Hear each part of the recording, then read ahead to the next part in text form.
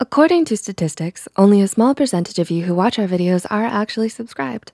If you're not subscribed yet and you enjoy what you see, do consider hitting the subscribe button. This encourages YouTube's algorithm in promoting more of our mental health content to more people out there.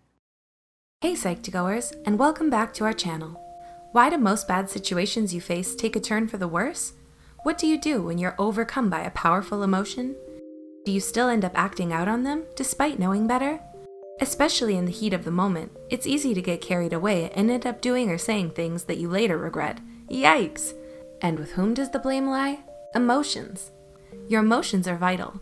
They tell you a lot about your surroundings and how to best move forward.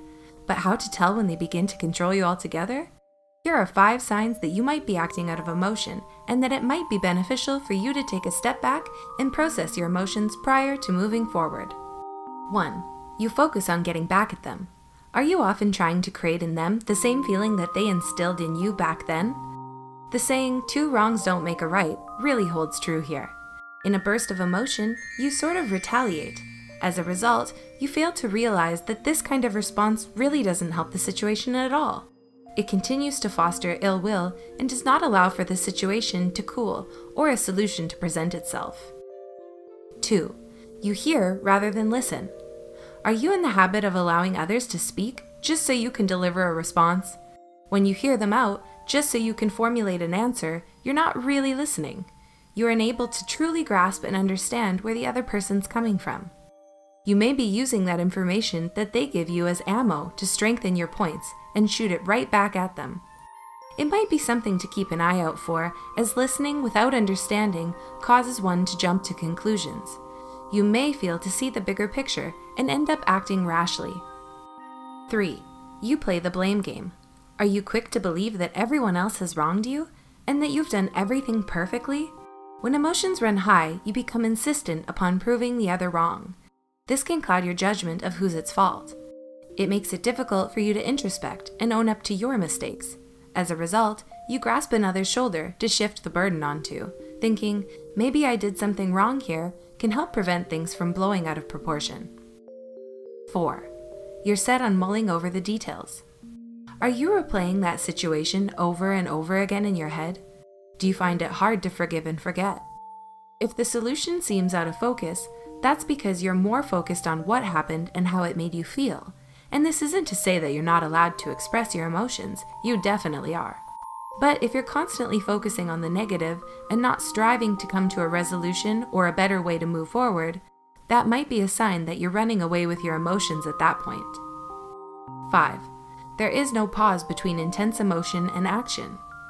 So, think of the last time you experienced a really intense emotion. Did you act on it immediately? Chances are you did not pause to ponder. Oftentimes, when you're acting from a very emotional mind, it lacks logic.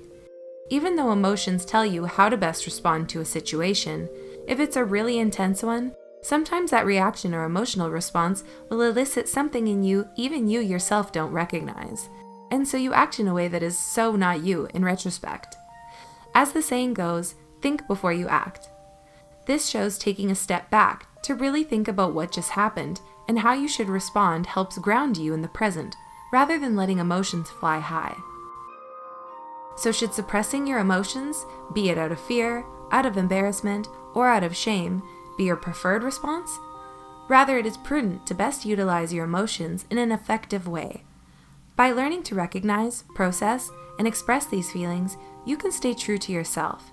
Even in the face of extreme emotion, staying connected with rational thought helps you reach a state where you're a bit calmer and can respond with a more level head. Such an approach benefits not only you, your mental health, and also the people around you and the relationships that you have. Do any of these describe your experience? Or are there any signs that aren't included in this list? Leave a comment down below, and please feel free to share any thoughts you have as well. If you find this video helpful, be sure to hit the like button and share it with those out there wondering why they always see red. Don't forget to subscribe to Psych2Go and hit the notification bell for more new videos. Thanks for watching!